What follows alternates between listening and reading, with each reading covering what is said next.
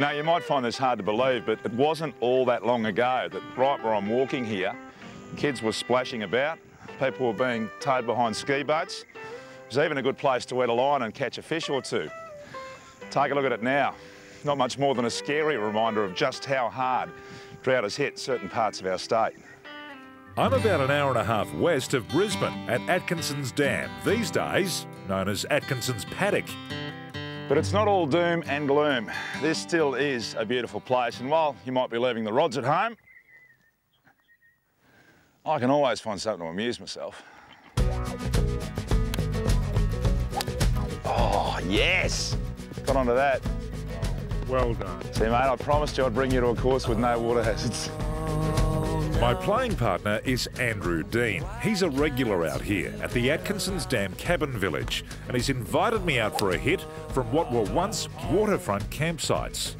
Come on, we better go and get them.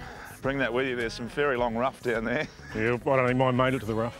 I was looking forward to get back up to the clubhouse. Yeah, what, yours or mine?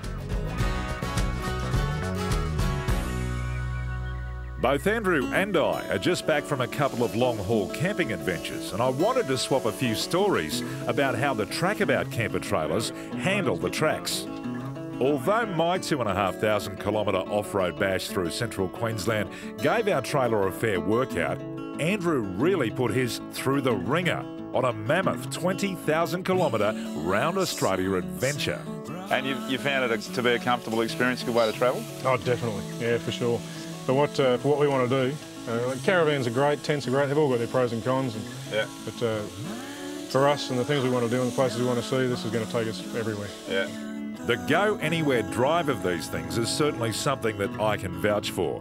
Even after 10 days on rough, outback roads, our camper trailer took everything we threw at it. I remember we had one day, we were, I think we were in the Diamantina National Park. We had a couple of cars go through a bit of a boggy section, and the lead vehicle, the scout vehicle, got bogged. There they're going, take the trailer off. There's no way in the world you're going to get through, and I thought for a laugh I'd give it a crack. And yeah, the bloke in the 100 series was just a little surprised when we got through with the trailer. Straight the other end. Yeah. Straight through. Although our trailer's pretty bog stock, Andrew's had the Trackabout boys do a bit of custom work to his, like these heavy-duty levelling jacks and the solar setup, and plans are already in the works to mount a tinny on top for his next big trip up to the Cape. To check out the range of Trackabout trailers, give them a call or drop into the factory at Slacks Creek.